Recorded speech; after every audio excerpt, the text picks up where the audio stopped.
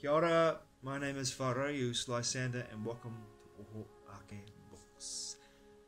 I want to talk about Sanctum, the novel that I wrote with Harmon Sueno, channeled through me. The first draft which I wrote in 2001, 2002. And then from there's been several revisions over the years before I republished it in 2012.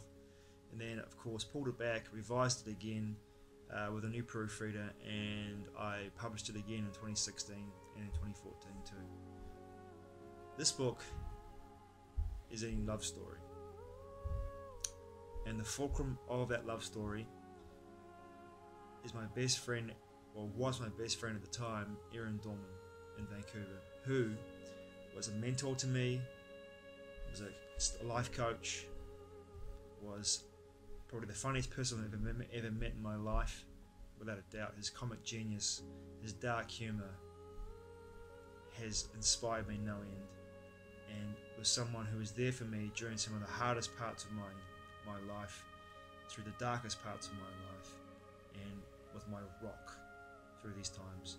He is the fulcrum which the whole book moves around. Also Kathy Hobbs. Now Kathy was a woman some of you will know from my podcasts that I love dearly, but being the person that I was at the time and who I identified myself as being, I didn't have the strength to see that I had this traumatic wounding of a sense of abandonment and rejection in my life. So that obviously kept me from allowing people to get close to me, and if they got close to me, my fear of being hurt, abandoned or rejected would self-sabotage those relationships.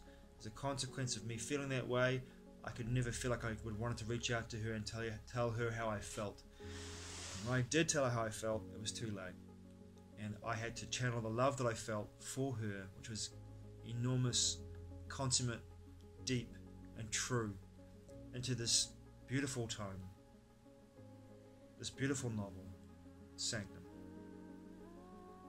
I modelled this book on Clive Barker's Imajica, which to me is the most fantastic, imaginative, dark, fantastic, erotic, macabre, imaginative book that I've ever read. I wanted to create a book that was a homage to the master, but keep it also light, keep the essence of the love story moving through this tome, and look for my own personal redemption as I began to understand my lifetime on Atlantis, which is also part of this plot and story.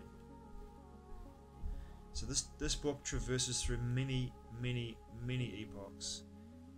It goes into a different timeline, a golden age. It goes into the galaxy, it goes beyond the galaxy, it goes into Atlantis, it goes into the inner world civilizations. It incorporates beings from all parts of the multiverse. It goes to certain geographical locations around the planet on this new timeline. And it eventually ends, as all good fairy tales do, with a beautiful and powerful ending.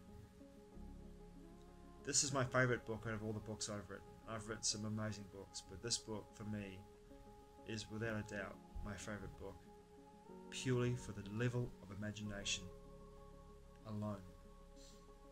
It's a great read, and I hope you enjoy it when you read it too. Thanks for watching, I really appreciate it. Mate wa. We'll see you soon. Ciao.